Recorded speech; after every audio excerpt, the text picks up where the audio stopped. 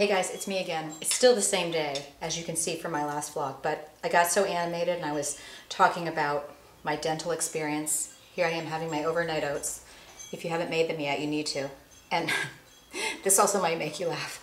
Because of the dental work I've had, I can't really yet open it. Just last night. It hasn't even been 24 hours since I've had 2 root canals, so.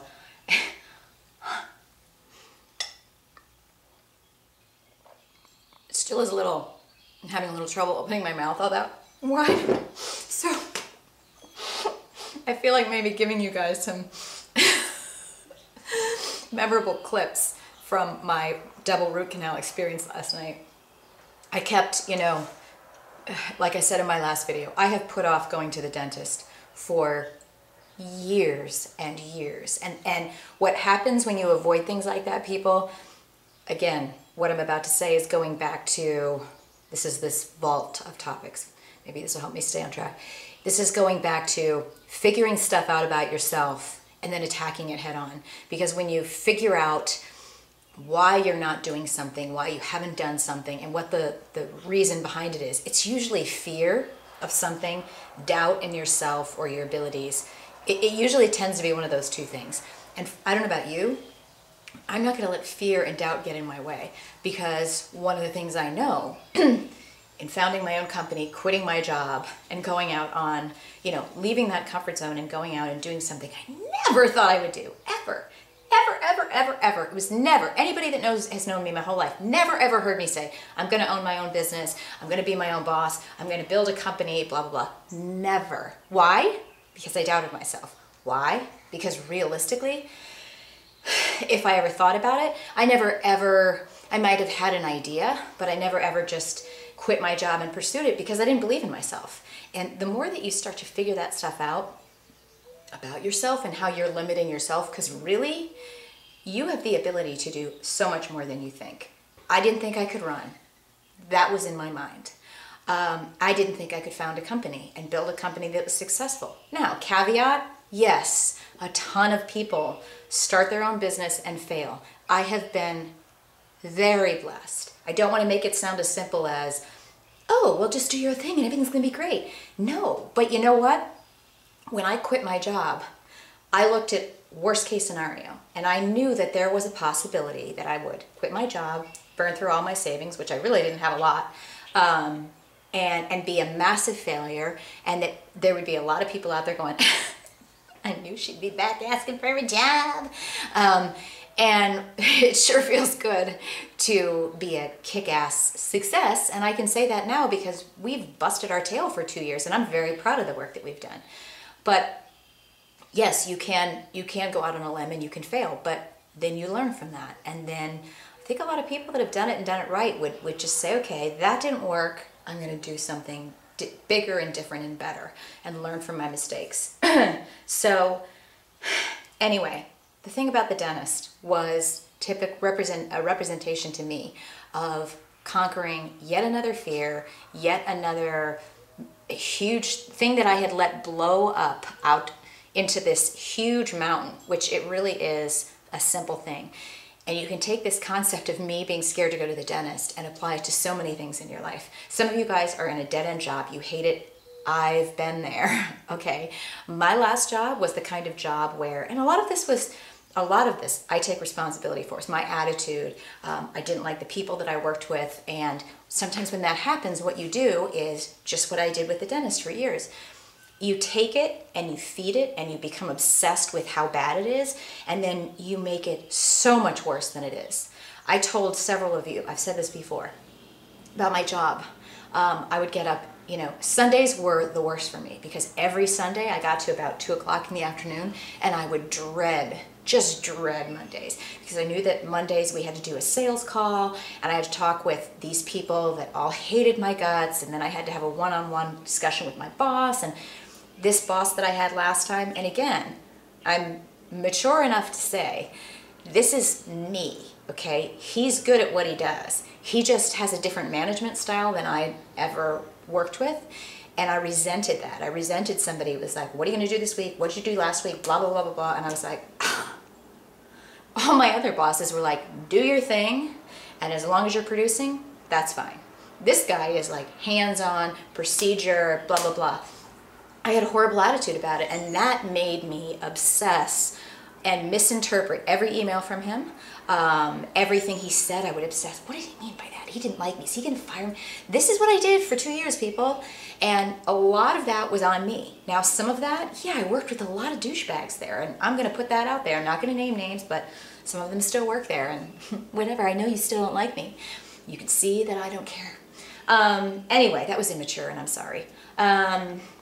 Anyway, you can take something, and what you obsess about, just think of it, is that you're feeding it.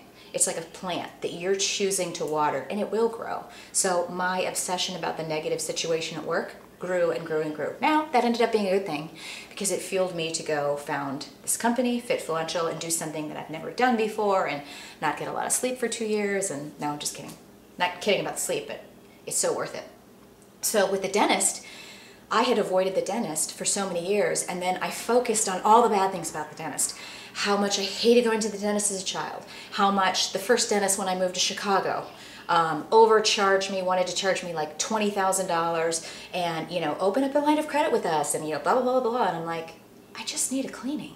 And I'm working at a job making $22,000 a year. I have $50 extra after each paycheck. I can't make payments of $700 a month. Are you getting that I just graduated from college? That was my first experience with the dentist here. Then I went to a dentist downtown Chicago. They did a root canal. 2 years later, when I was working at Fidelity on a business trip, I had to have an emergency root canal because the first root canal screwed it up. Then another year and a half later, had to get that redone again by a different dentist. And these are thousands of dollars that I paid out and horrible experiences. Do you know what it's like to be on a business trip and have to have emergency root canal surgery and pay cash up front because they wouldn't accept my insurance because it was Blue Cross Blue Shield, Illinois, and they were in DC. Another bad thing that happened in DC, which makes me hate DC, no offense if you live there. So then I'm going through my divorce and I'm sitting in church one day. Swear to God, this is exactly what happened. Just like the Friday mint experience that knocked off a quarter of my molar. I'm sitting in church and I'm chewing my gum, and all of a sudden I'm like, whoa. And in my gum is this tooth from the root canal. So I'm like, are you kidding me? So, and I have avoided the dentist getting this fixed for years. Finally went to the dentist. Now, let's be real. Was it flowers and sunshine and butterflies and all of that? No. But it was, I got through it. It was uncomfortable. I don't want to say, I think there's a big difference between being uncomfortable and being in pain. The whole time that I thought, oh wow, this is not feeling great, I'm thinking of what my mom's been through and what other people have been through. And you know, this just made me think of this because I got a text from Michael. He heard something on the news the other day that some guy was golfing, some golfer, and he reached in a pond to get the ball out, and this alligator bit his arm off. Now, I hope that this is not like just a story that I'm going to look like an ass telling, but here I am sitting there getting this dental work done, and yeah, there's like this bad smell going on with the root canal and drilling and whatever, but realistically, it was more staggeringly uncomfortable. You know, you're just not comfortable. You have to have your jaw, and if you guys can see, I have a big mouth figuratively speaking, but I don't have a big mouth realistically. I have small ears, small mouth. And so these two people were trying to work in my mouth, and they're like, there's not a lot of space in there. And I'm like, what are you going to do? Break my jaw? I honestly thought that he was, and I'm joking because he did a great job, but I felt like I'm laying there in the chair and you have two people, and it really felt like this is what they were doing with my teeth, like, and then he's going in there. So the whole time it felt like this side of my jaw, they were doing work on this side, was pulled out to here, and this was up here. And then he's like taking a spatula and going in there like, and then he had like a clamp. So, I mean, I kept my eyes closed the whole time because I'm like, I don't want to see the tools that are going into my mouth right now, because I think that would have made it a lot worse. So people, close your eyes. And next time I'm going to bring my headsets, like you said. But he would put something in, he's like, I need to have a little bit more space. So he put on that, you know, like a bigger thing to keep that up. Honest to God, if I have any residual pain or discomfort, it's in my jaw from having the jaw open that wide for that long. And that, when we got towards the end, aside from what I said yesterday, the number one thing that was bothering me about the experience was, first of all, when your mouth is up and they have this like little bubble. Those of you that have had a root canal, you know, there's like a plastic bubble and they wrap your whole mouth in it. And then I guess I'm trying to think of how that works. They put it in your mouth so you're not going to swallow any of the crap that they use. And then they must make a little hole for the actual teeth that they're working on. But they're putting that in. And I could feel these two people putting it in. They're like, ah, get that. Ah. And I'm just like, this is the single most bizarre thing ever. But the worst part about it is, you know, you're laying there, because I'm not going to give you like a close-up of my tonsils. You're laying there and you have this thing, and, you know, I'm sure all of this apparatus on you. And, you know, your mouth has to be open for, I'd say, at least an hour and a half, if not that, if not more. From start to finish, from the numbing to whatever. And so your mouth is open, and the number one thing that bothered me was, you know, I got this fear about, I need to swallow, which really you don't. But I was like, you know, if I'm gonna sit here and swallow, I close my mouth, right? So I'm there, and the thing that just kept making me panic was,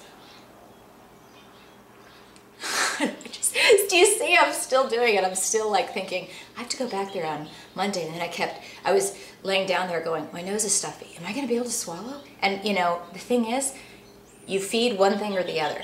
So I did really great when I was just like breathing in. They had the laughing gas on. And I was just focusing on keeping my arms, you know, like this, and breathing in deep stomach breaths, and just, you know, kind of focusing on something else. I'm definitely gonna wear my headset next time, but all that said, the second that I started to panic, I realized that I was panicking about swallowing. I had nothing I needed to swallow.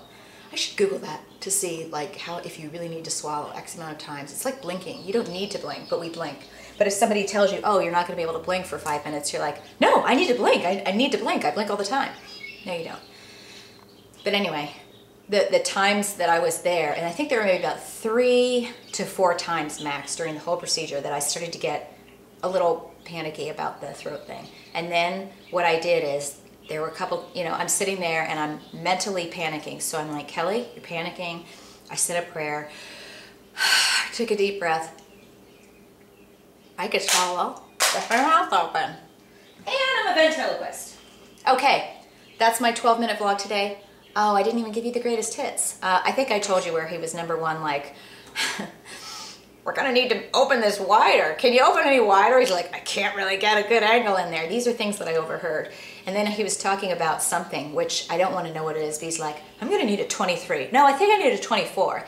And then he's like, you've got really long roots in there, Kelly. You've got great molars, but it's really tight in there. There's not a lot of space. And I'm like, I don't know what any of that means, but you're scaring me. Of course, I couldn't say that, but I wanted to go, no, I'm just kidding. That was very immature. I just wanted to do certain hand gestures like, because here's the thing, it's not about him saying that. What he said was nothing wrong. I just don't, like, I do better, I don't know about you guys, I do better in a situation like that where I close my eyes, like I don't know if you guys are like this, I can get all the shots in the world. A lot of men are scared of getting shots. If I see the needle going in, it freaks me out a lot more than just closing my eyes and looking the other way. So for me, it's better, like, if you have to focus on this, I'm just gonna close my eyes, and then I don't wanna hear that, because I don't wanna wonder, what's a 23? Is that, you know, is that a problem when you're saying you can't get in there? Or you've had a long day and done too many root canals, and I'm annoying you because I made you stay late, which is very, very possible.